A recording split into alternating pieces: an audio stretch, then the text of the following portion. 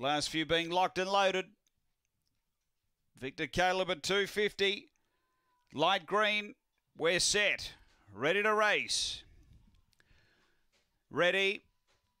And on their way, speed toward the inside, Lily's Lad going with it early, meek and mild, pushing on there, getting really tight up front, trying to get between them. She's Hope is the leader now, Lily's Lad clearly, making dough around a second, then meek and mild, Victor Caleb, She's Hope and Love first up to the turn.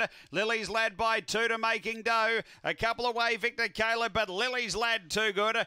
Second, I reckon making dough just from Victor Caleb, and then meek and mild. They were followed by She's Hope and Love first back at the end. The time here around 23 and 10. After the running of race number 9 and won the winner, Lily's Lad for Kia Hurley. Had good lead support and has got the prize. Lily's Lad number 1. 7 second making dough for Stephen Brook. And 3rd to 5 Victor Caleb. He just didn't jump tonight. He was back in the ruck a bit in 3rd spot for Mick Giniotis. It's 1-7-5-4. 2309 after race 9 here at Gawler.